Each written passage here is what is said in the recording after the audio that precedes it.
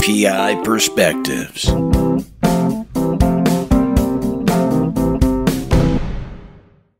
And welcome everybody to this week's episode of PI Perspectives. Before we jump into the program, we're going to welcome our friend Nikki McKinnell-Marler from IRB back. Nikki, how are you? I'm doing great, thanks for having me on the show. I always love coming and being on the show. You're just extending the record for most appearances here. I do what I can. So we are talking about IRB. You got some new stuff on the horizon here. So tell me a little bit about what's going on with IRB. We do. And I feel like every time I'm on here, of course, and then you get our emails and all that, we always have something new coming out. So just add this one to the list. Our latest is Phone Finder. And I'll be honest, this is what I call the Cadillac of phone searches. It is absolutely incredible. It has a 98% hit rate.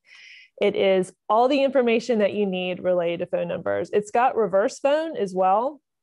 So it really has everything that you need. It'll also give you a phone history and of course the contact information. It also scores the phone numbers. So it really is. It is absolute top of the line. So what does that mean, scores? Can you explain that to me? Which one is better? So it's giving you a ranking of which phone number is most likely to be the one that you're looking for. Okay. So how does that work off the platform as far as that search goes? How does the user find this particular search? You just go into the platform and we'll have a little notification that says new next to it. You'll see a lot of different news on there because again, we keep releasing things. Right. This is one of them that has new next to it. And you just click on there, go in there, put in name, city, state. Probably that's the best way to look up what you've got and then see what comes up for you. But of course, if you're having trouble with it, reach out to us. Happy to help you walk through it, see what we can do to help you with your case. Okay. And for any listeners here that aren't using IRB, you've got some promotions going on with the show here. So I do. Yes. We have for your listeners, we have 100 free credits and a 2-week free trial for new and returning customers. And this is PIP 2021. So it's PI Perspectives. So it's from, so PIP 2021, and go ahead and just put that in on the application when you go online, and we'll make sure that you get those extra credits. Yeah, and there's links in the show notes actually where you can. Oh, the link. Okay, great. Yeah, irbsearch.com. Right. Okay, so let's talk a little bit about training because you guys are doing some lunch and learns too. So tell me a little bit about that. We are. Yeah. So everything is virtual these days, and we've always had free training for clients and then also people who are not our clients. We just want to make sure that everyone in the industry has the information that they need. So we have started a new training as well. We have free lunch and learns. So these are going to be twice a month. And we had our first one last week, I believe. It was really successful. We've got advanced Skiptracing tips. We have one coming up that's focusing on asset searches, business investigations. So they're really getting in depth. They're giving you those pro tips to make sure that you have exactly what you need to solve your cases. Awesome. Well, Nikki, thanks for jumping on once again and saying hello. I encourage folks to check out IRB and even check out the sister company, Delphoint. Just great databases. They're part of my arsenal, part of my toolbox of searches, and they've quickly run up the chain of my most relied upon phone searches. I thought your phone searches actually were great already, so now I'm looking forward to seeing the Cadillac at work here. So yeah, definitely give it a try. And the two for IRB and Delphoint, they really do complement each other well because they are different data sets. Mm-hmm. So we want to make sure that we could bring all of the best information to the market, regardless of what contracts are and all of that. So IRB and Delphoint, make sure that those are part of your waterfall. Awesome. Okay, so let's jump into the show, and Nikki, we'll talk to you next time. Thank you so much. Take care. Bye-bye. Welcome to PI Perspectives. Industry veteran Mike Dores returns to the program today. Mike was part of the Investigators Roundtable episode last October.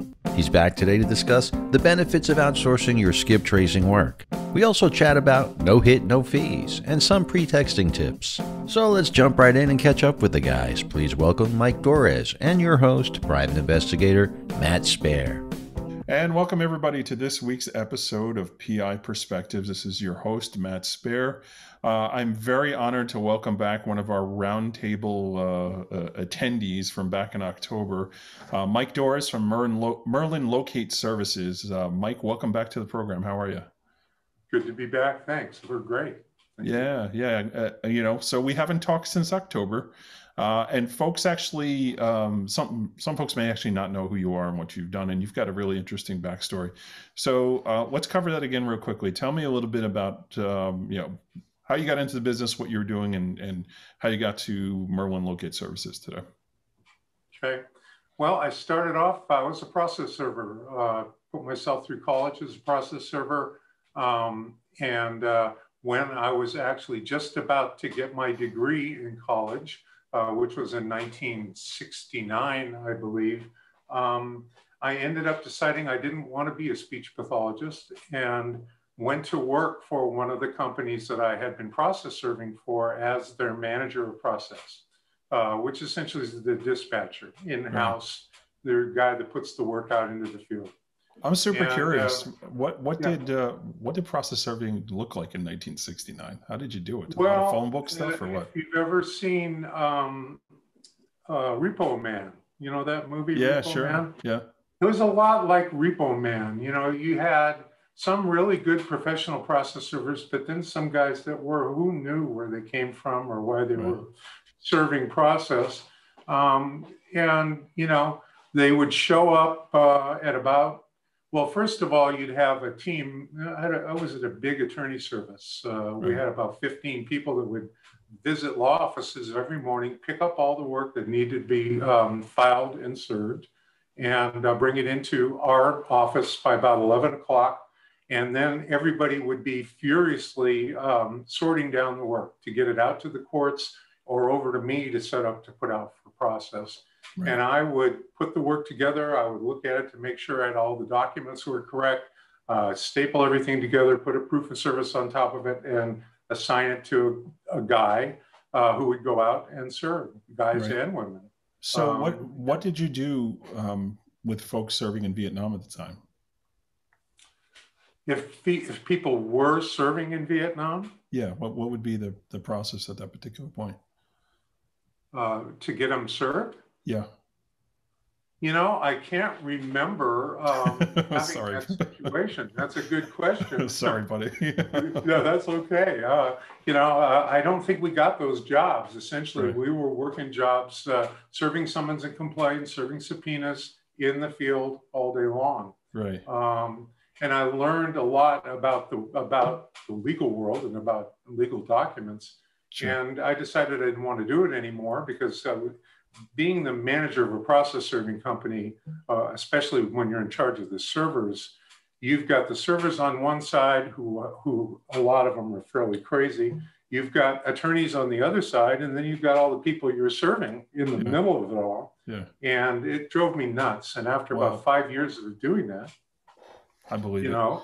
It was crazy. So I can say, imagine trying to do this work with no cell phone, no pager, no email, none of that, right? It's all no. We carbon copies, right? At one point. That was quite helpful. Maybe. Right, you all got radios, right? So maybe carbon copies if you're lucky. Yeah. You'd have to go pick up the documents that needed to get served. There was no fax machines either when I started. So that's pretty amazing. It was pretty crazy. I went to the owners of the company and I said, I'm going to start a skip tracing company from my house. And I want you to be my first client, because we were getting 30 to 40 bad addresses in a day at our office. Right. And we'd send them back to our clients and say, we can't serve this because it's a bad address. And they would send it out to an investigator. And so I literally started my company by representing myself as Mike from the attorney service, and everybody knew me. All the clients knew me because I was the guy they called when there was a problem with the service, and et cetera. And I taught myself how to locate people. I really had no training. I had nobody to go to find out. I just figured it out. And because I had a ready base, and because finding people who are going to be served is not the hardest job. A lot of these people just moved. They're not hiding. So I learned how to do them all by learning with the easy ones. So I became a skip tracer, skip tracer for several years, and then decided that I don't want to be a skip tracer anymore. And I moved to Ojai, California, which is a little town. I taught my dad how to skip trace, and he ran my skip tracing company. I left and helped him out if he had a question. And I moved to Ojai, California, and bought a coffee bean and tea and cheese store from my aunt and uncle, and did that for about 3 years, made no money, and basically spent every dime I could put together, and then went back into the skip tracing business. And then I started figuring out, I bought a phone disc in about 1990, 89, maybe 90. I bought a phone disc, which was the very first national phone directory on CD-ROM. Right. $2,000 it cost. Wow. And I was blown away because there was no place to find phone numbers for a national phone directory. And it had a lot of unlisted phone numbers in it, as it turns out, because they were getting their data not from the phone company and phone books. They were getting it from all kinds of sources. Wow. So I saw this product and I said, I could sell this. And my wife was a salesperson. And so I started selling the phone disc. I became a reseller of the phone disc. Right. And it was quite an experience because most PIs didn't even know what a CD-ROM drive was at that point. Were you the... You had to go buy one at the Tandy, you know. Right. Were you the only one that was doing that at that particular time? Oh, yeah. There was nobody else was making CD-ROMs at that point for PIs. Right. And we sold a ton of phone disks. We sold a lot of them. And then I decided I was going to sell my PI business because I was running the PI business at the same time. My skip tracing business, I had 2 or 3 people working for me. And I decided I'm going to sell this business. It's making some decent money because I want to go full time into producing my own CD-ROMs that have California public record on it. Right. I figured out that I could do that. And the first guy that I met who wanted to buy my company, when I told him my idea about the CD-ROMs, he said, I will do that with you. I don't want to, I'll invest in your company. Right. And I said, well, that's great. And he literally wrote me a check for $50,000 on an idea. That's and amazing. Bought 15% of Merlin Information Services. Wow. And I went into business selling CD-ROMs and making CD-ROMs. In 97, we went online with our first website where we could now sell access to our data on a per search basis because the CD-ROMs were all subscriptions to like California corporations or UCC filings or fictitious business names, property records. We had about 13 different California disks. Wow. And in 97, we went online and I started building national databases at that point. I became a reseller. I was one of the first resellers of Accurate, yep. Which was quite helpful, right in the face of IRB too at the same time. And the owner of IRB was the brother-in-law of Hank Asher, who was the owner of... Oh, I didn't realize it was a brother-in-law. Wow, that's interesting. Well, he was one of them. There were 3 owners, and right. One of them was the brother-in-law. But I think Hank was mad at his brother-in-law that day that I showed up to become a reseller. He was mad at everybody. Well, on and off. And he made me a reseller, which really pissed off the IRB guys. And I became a reseller of IRB along with all our California data. Yeah. We called our product Link to America. We used the IRB feed or the Accurate feed at that point. In fact, it was Accurate. And did that for several years until Hank got mad at us and shut us off. And I had to become I became a reseller of Choice Point at that point, built our own product to compete with IRB and Accurate. Never, I can say right now that we were never as good as their people search, their comp report. We were close, but because we had so much California data, we kept our customer base and kept growing. So in 2008, we lost about 40% of our business in about a month. Yeah. Many of our California customers were government agencies in California. Yeah. When did Hank launch his last one? Oh, what year would that have been? Maybe 2004, something like that. Okay. 2005, 2006. I can't remember now exactly, but we were now it would have been later. It was probably 2010, I think. I want to say it was probably later because on my end of it, right? So I got into this industry in 2001, and I was working in-house for an attorney, but I was a licensed PI. And I remember like PI Magazine and seeing the Wizard, like, oh, Merlin, right? I gotta try this out, right? So I actually had Merlin and IRB. I had both of them. And then when TLO came out, I migrated over to that, and I was like one of their earlier customers. And I want to say is probably around 2010, maybe earlier. I ended up gravitating away, I think, from Merlin. I was running IRB and TLO for a bit. I always felt, even back then, before I really grew my business, because I started my own business in 2005, I always knew I needed more than one, where I was sourcing data from. And then, like, when I was introduced to you last year, they're like, oh yeah, Mike Dores from Merlin. I was like, the Merlin, right? Like, yeah, the Merlin. I was like, oh, okay, yeah. Like, I was a user, like I had an account, and I liked it. There was another one that I had, Locate Plus also. That was another one I think I used. They had a lot of problems. I didn't like them that much. Yeah, I didn't like it. They did a good job, but they got in trouble, securities problems in Massachusetts, selling stock in their company. I know. Just at one point, like it was good, but then it just was not good anymore.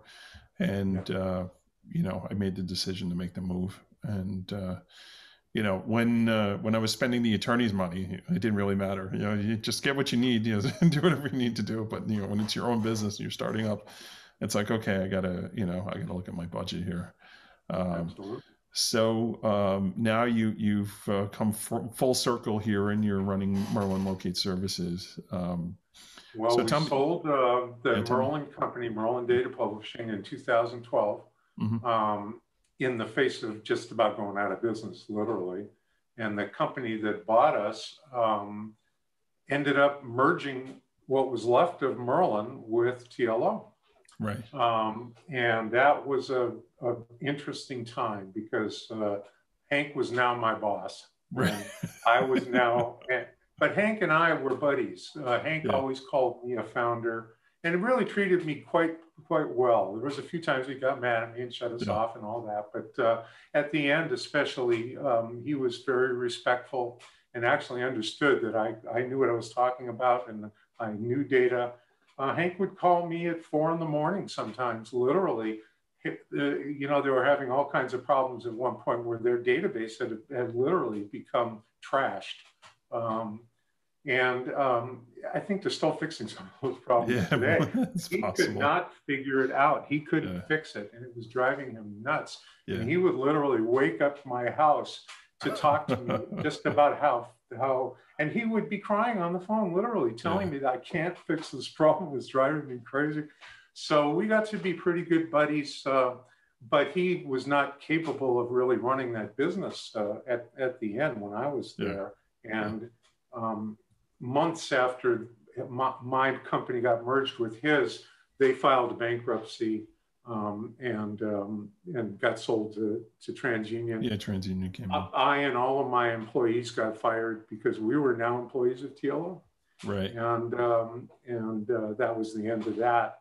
And I opened up a Skiptracing company with all the people that were left at Merlin at that point. Right. All the tech guys got jobs. That was not an issue. But all the customer service people and the sales people that were left, and skip tracers, because we had a skip tracing department at Merlin Data Publishing as well, opened a skip tracing company. I had 15 full-time people right off the bat, and we were doing high volume place of employment locates, mostly for debt buyers, where we get 5,000, 10,000 jobs at a time. Yeah. We'd run the jobs through databases, several databases, looking for clues, the jobs would then, and that was all automated.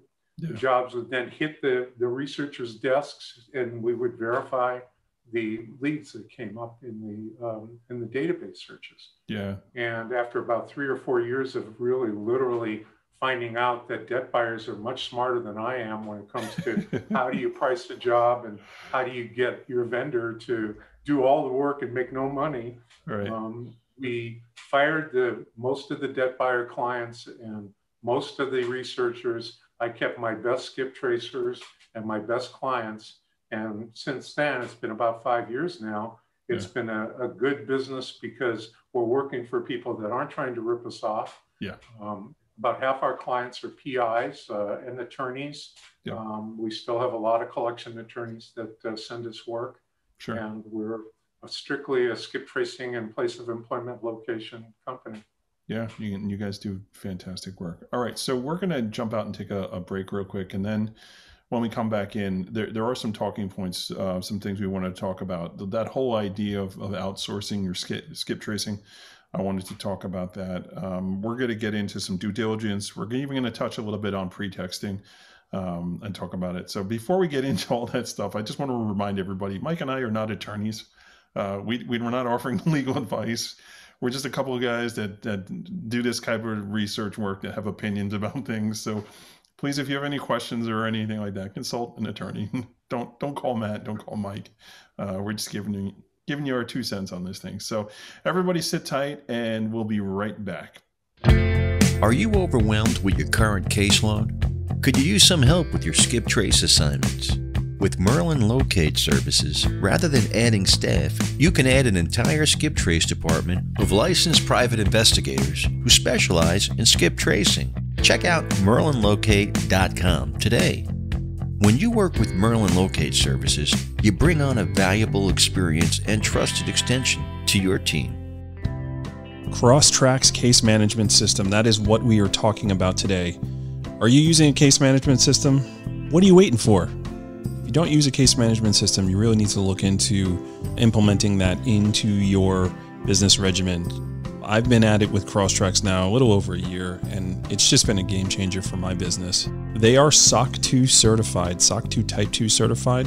If you don't know what that means, it means that their encryption system is second to none. And you have to go through a whole screening process to figure out if you can even qualify for that, and they have. So you know with certainty your data is being protected. I don't think there's another case management system out there that offers that same ability to have the SOC 2 Type 2 certification. As you guys know, I've been singing the praises of Crosstracks, and I really believe in this product, and I believe you should check it out. Contact Brad, contact Pat, one of the team members over there, and see if it's right for you. Crosstracks case management system. Check it out today. PI Perspectives. Check out the PI Institute of Education at piinstitute.com. Since 1989, Kelly Riddle has been teaching on subjects such as surveillance, nursing home investigations, insurance fraud, domestic investigations, hidden assets, and accident scene investigations. The PI Institute of Education is a featured learning partner in the investigatorstoolbox.com. So check out the free content on the site, then visit the Institute for more great savings on additional classes. Are you looking to build your investigation business and improve on your skills? Have you ever wanted a resource library that is fully customizable? Check out investigatorstoolbox.com. Hundreds of investigators have already joined this fantastic community. The Toolbox is the place to go for networking, continued education, and data resource management. Don't miss the discounts and benefits from all companies like Crosstracks, DelphPoint, IRB, PI Magazine, PI Gear, the PI Institute of Education, and Cynthia Hetherington. Just 49 cents a day gets you access to this amazing site.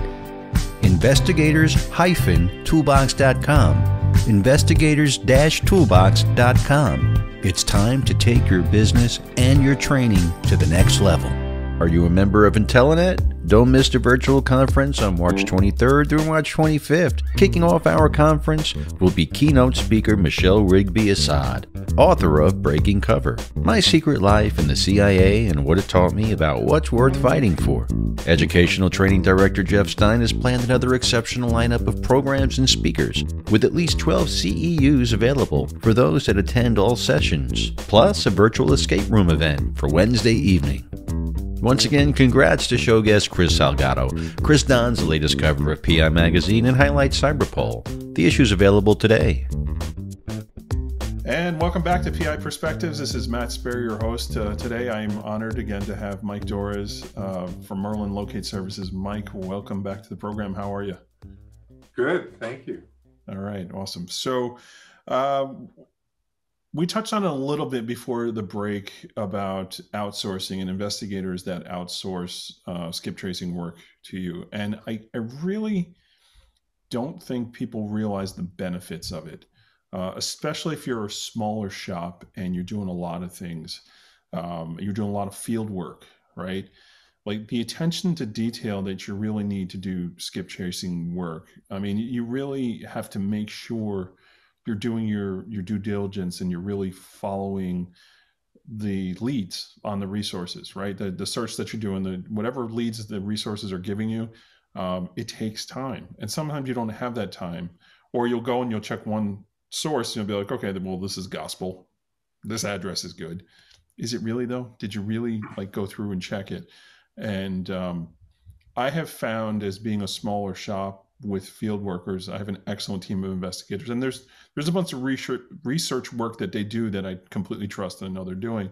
But then there's other stuff where it's like, okay, now the time to call the Merlin people and get them in on this stuff. So tell me a little bit about that experience. So this managed services aspect to it, this offering this skip tracing service, what does that look like? Who typically calls you to do this type of stuff? Well, in the investigative world, we have lots of attorneys, and especially collection attorneys that use our service, some insurance companies, lots of debt buyers, smaller debt buyers use us for skip tracing. But on the investigative side, it's mostly the smaller guys, the onesie, twosie offices, a lot of field guys that don't skip trace. Or don't feel that they're excellent skip tracers.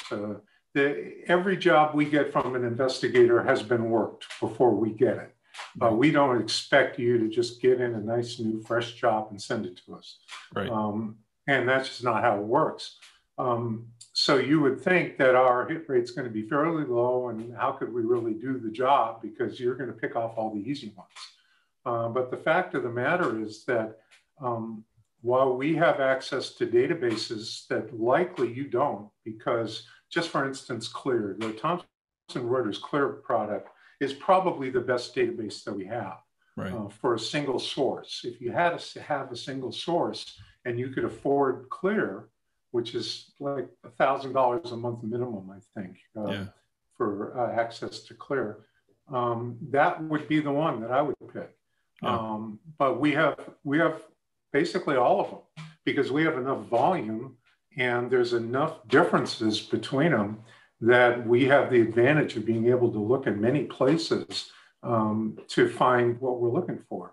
Right. At the same time, I would say that 50% of our locates are found not from the databases, but from social media, from just getting people on the phone and getting them to tell you stuff that they might not tell you otherwise if they knew exactly who you were. That's what I love about your team. Yeah, they really are good at doing that. You know, the not the soft skills, the hard skills. You know, the picking up the phone and knowing the right way.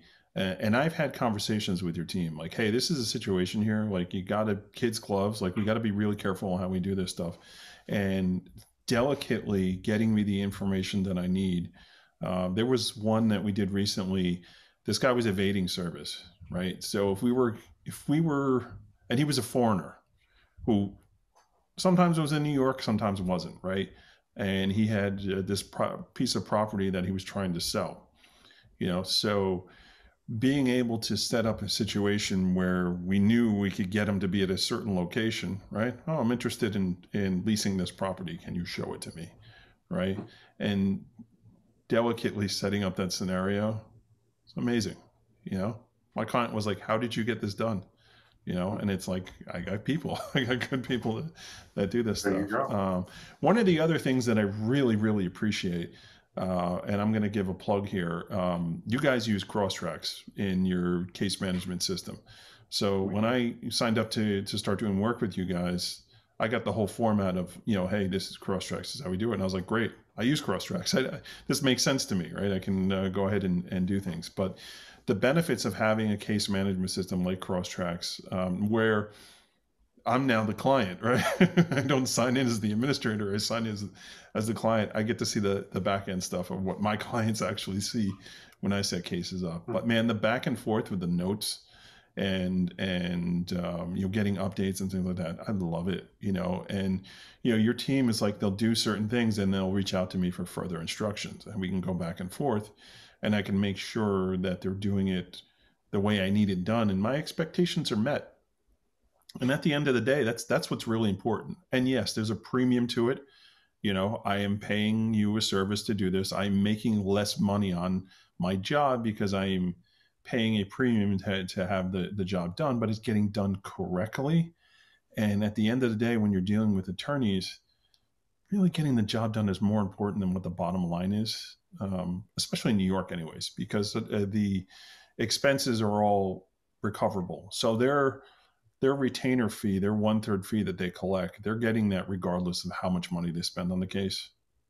So if they settle a case for $100,000 for just for example, they're always going to get their $33,000, and they're going to recover their expenses on top of that. So, investigative expenses, do what you need to do to get the job done, and that's kind of been my experience with it.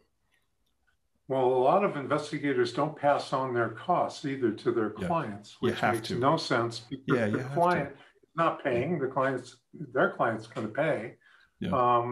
And when we get an investigator who sends us a job, and we tell them, well, the way we do our jobs is we charge a minimum for the first 2 hours.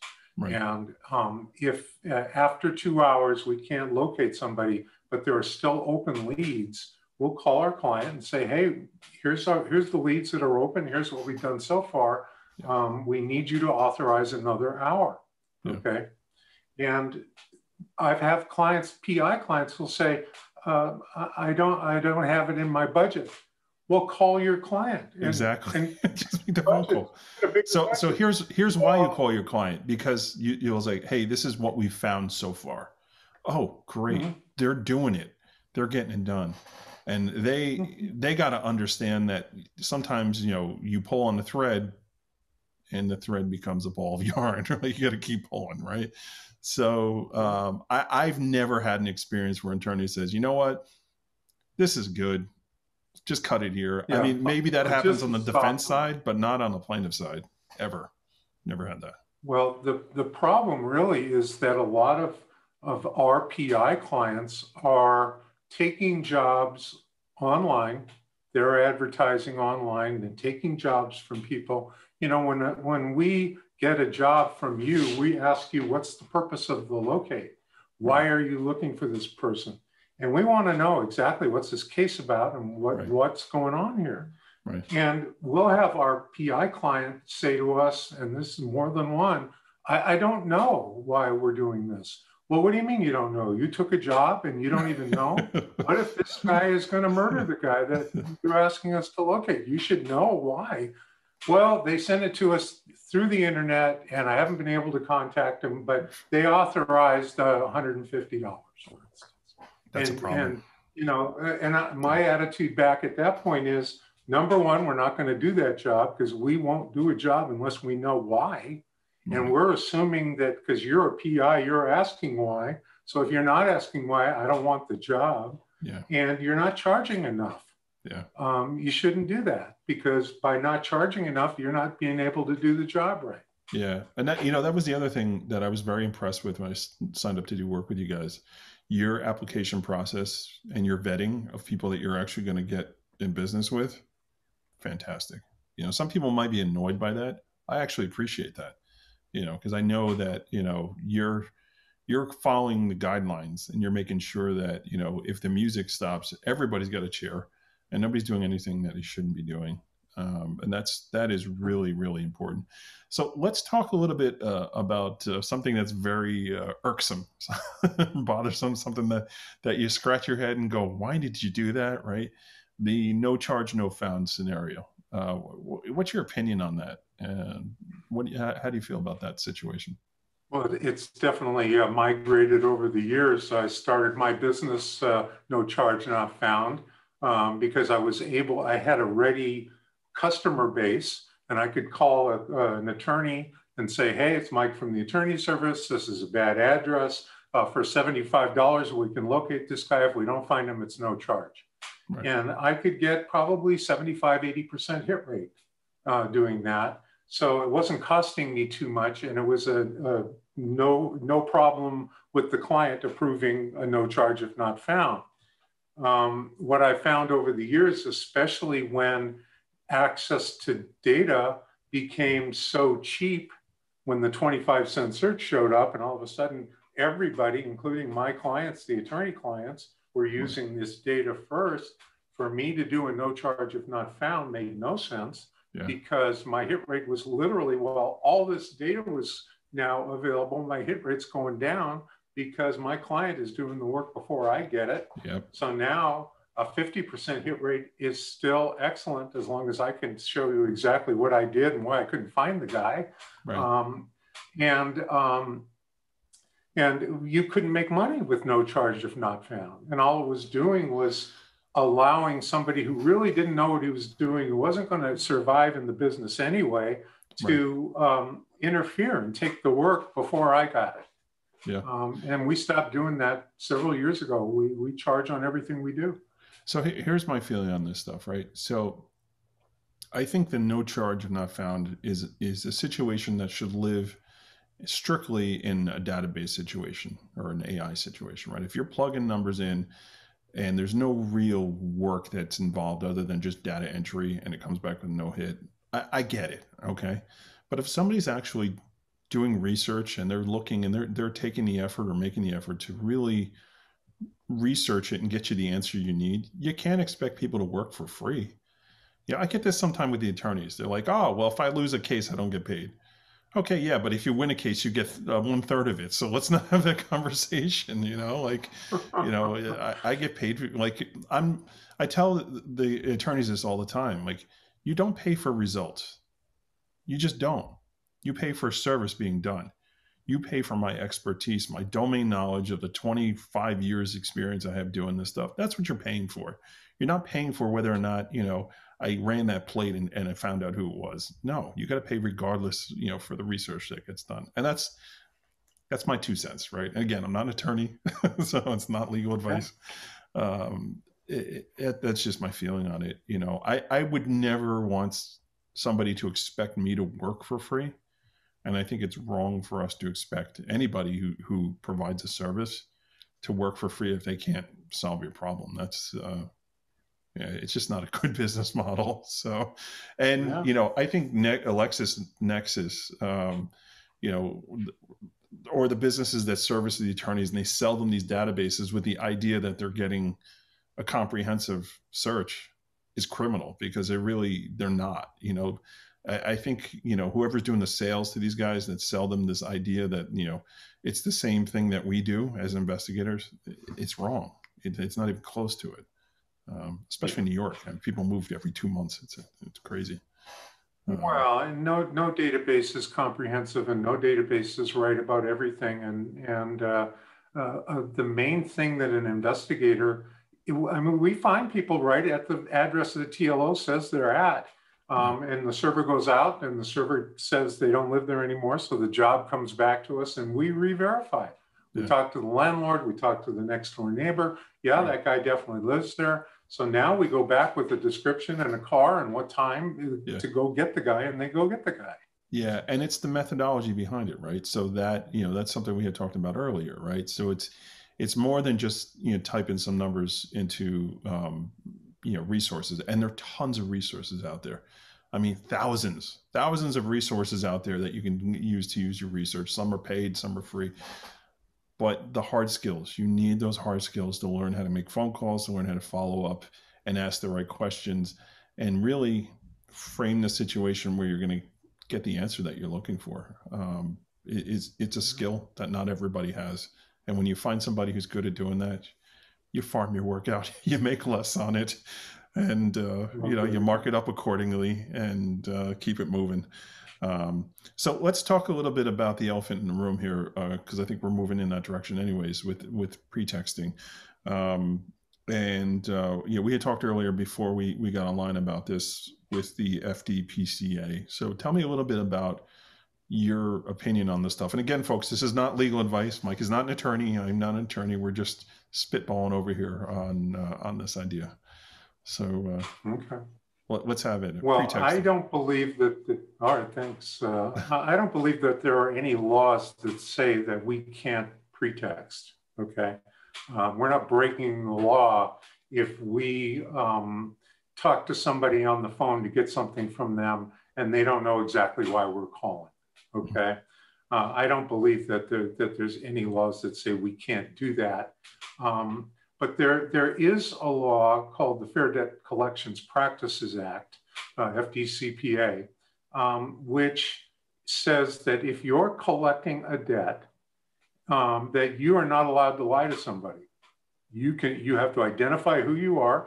You have to identify that you're collecting a debt, and you have to only tell the truth. And you can't threaten them with anything unless you're going to do it either. That's part of the FDCPA. You can't say, well, we're going to sue you if you don't pay, and then you don't sue them. It's against the law to do that, as it turns out. And we have, because we spent quite a lot of time and still have a lot of jobs of locating people who are debtors, we follow the FDCPA even though we're not collecting a debt. We're locating contact information. And it's very specific in the FDCPA and in the Fair Credit Reporting Act that it's okay to, there's no restrictions to what you have to do to locate somebody, okay? Right. But if we get the subject on the phone and we lie to the subject in a debtor situation, make up a story, okay? We would be putting our client in jeopardy of being afoul of the FDCPA because an attorney or a collector can't hire someone else to do something they're not allowed to do, okay? Exactly. So even though we wouldn't get in trouble as locators, they can't go after us. We didn't break any rules, but our client would get in trouble.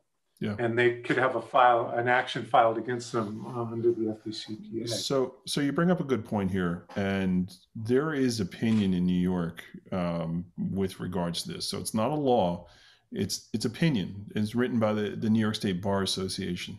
And essentially what that opinion states is investigators are an extension of attorney's office. So if an attorney is hiring you to locate a defendant, for good service or anything like that, you're actually a representative of the plaintiff, and you're bound by the same restrictions and regulations that plaintiff attorney is bound by as an attorney.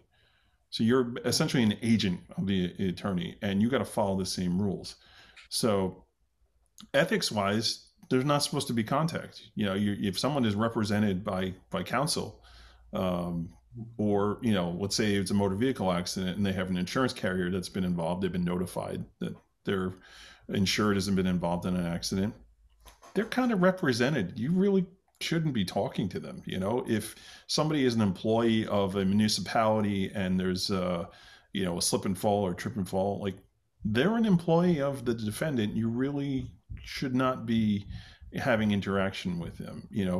Facebook, social media, you can't create that fake profile. And I get like schemed out, man, when I'm talking to other investigators and they're like, oh, well, I got 20 different profiles that I use as needed, to do this stuff. I'm just like, gray area, man. Yeah. Like, be very careful. I'm not saying you can't do it. I'm just saying I wouldn't do it. When I reach out to people, it's, hey, I am an investigator.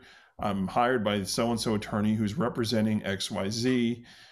we understand you witnessed the accident or whatever. We would really like to talk to you. Please contact me at your earliest convenience, right? And a lot of times in the personal injury field, like people want to insert themselves in the narrative. They want to talk about what they saw. So the odds of them contacting you are usually pretty good for doing this stuff. But I don't know, opinion-wise, ethics-wise, I don't do it. I don't have any of my people do it. Don't create fake accounts. I think it's a slippery slope that you can't come back from. Sure.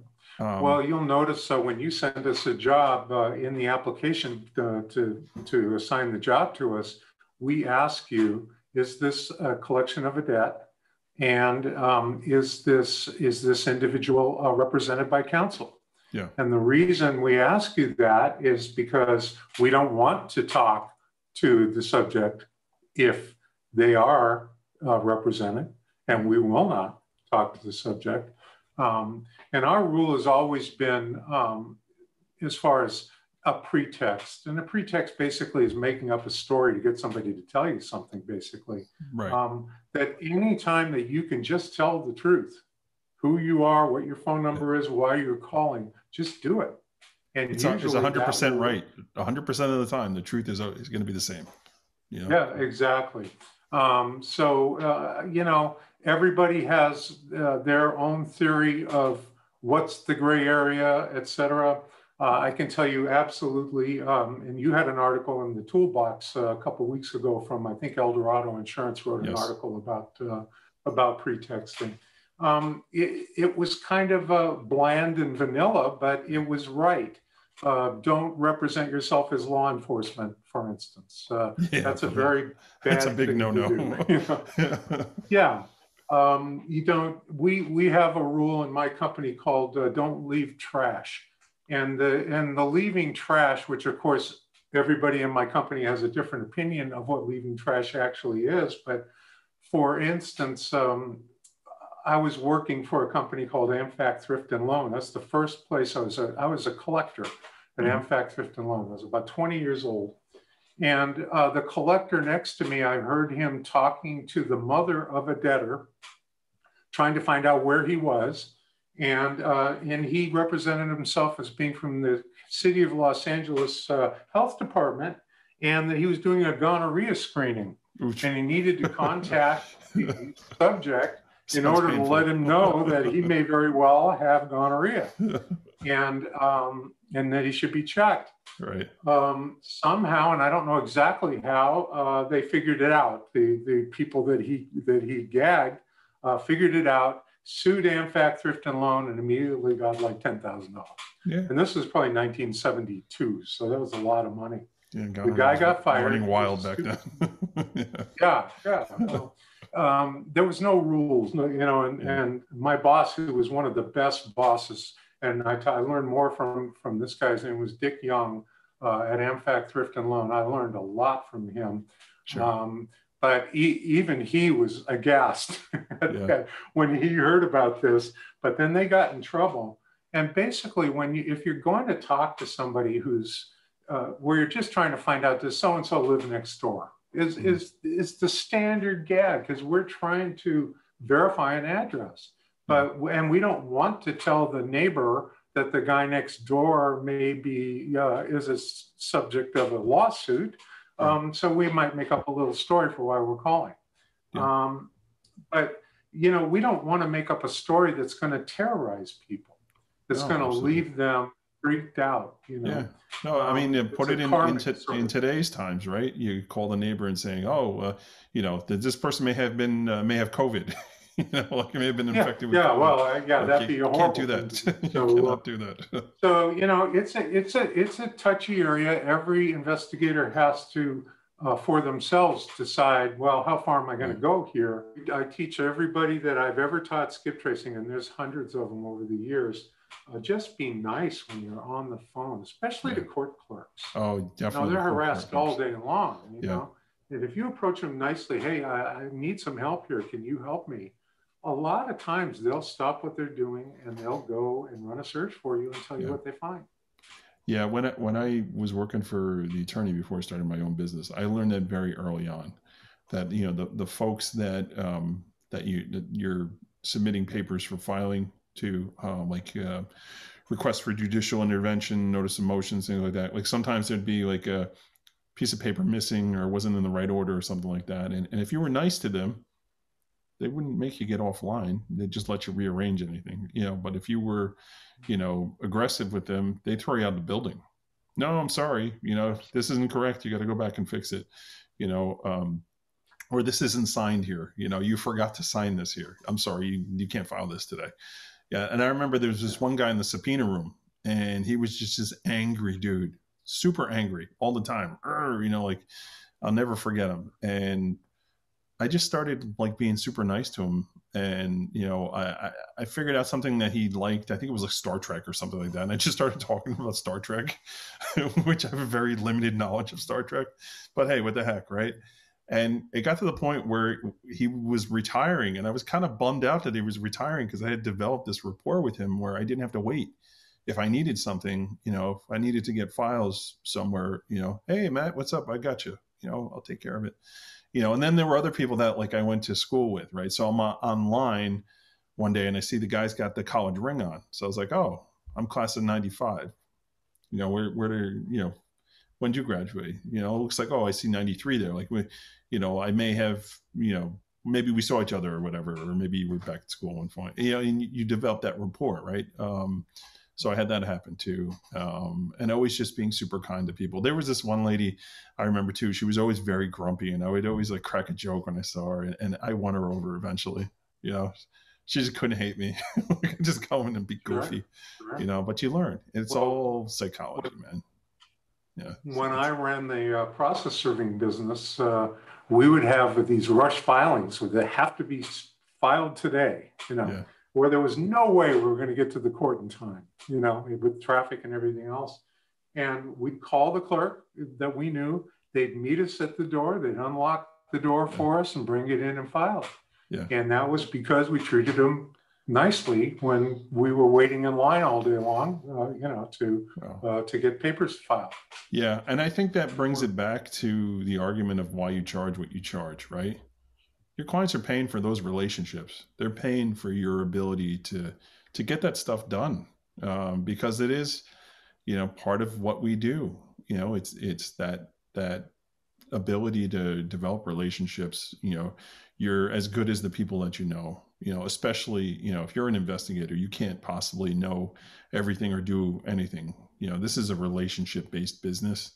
And you get results by knowing people and being good to people and being ethical and developing that reputation of somebody who does things by the book, who has that, sheet that you fill out to make sure that when you're doing the work, you're doing it the right way. Because again, when things get questioned and you have to, now connect the dots, it's very easy. And that's the other thing that I really love with you guys. The reports that you generate are very thorough.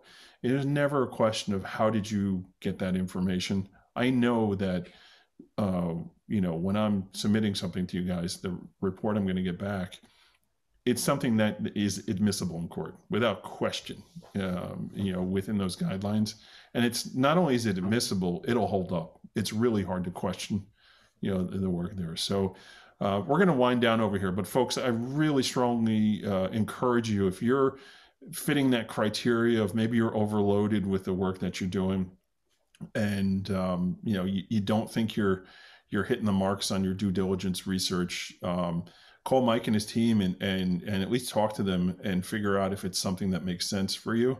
I started doing it a while back, and I'm sending a lot of work their way, because at the end of the day, just the results that they're getting, I'm very satisfied with. And it's not even a matter of, oh, you found my person. It's the fact that I know that they're doing everything possible they can to get the right information.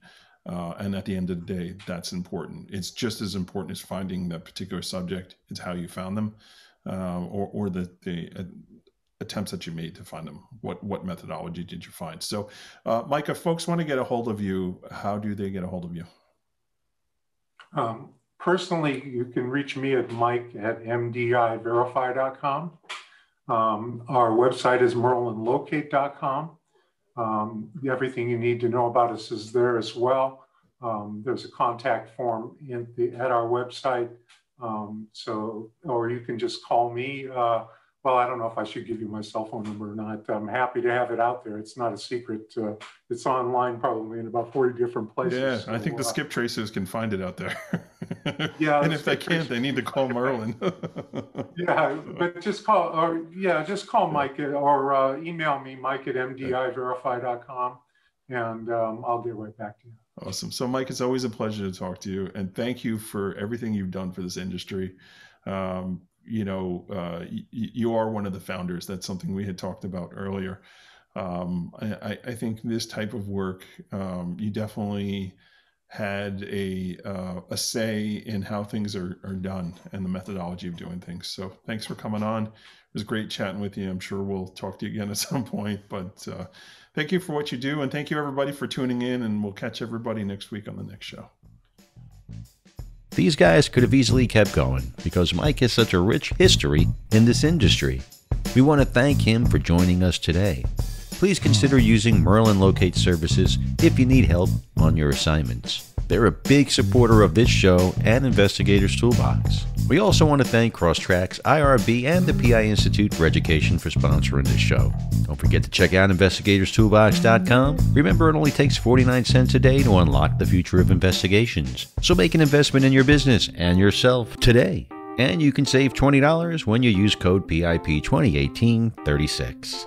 If you have a question or comment about the show, email Matt at matthews@satellitepi.com, and you can also find him on LinkedIn, Instagram, and Facebook. We'd like your feedback to bring you the best shows possible. We'll be back next Monday with a new show, so make sure you tune in. And please stay safe out there.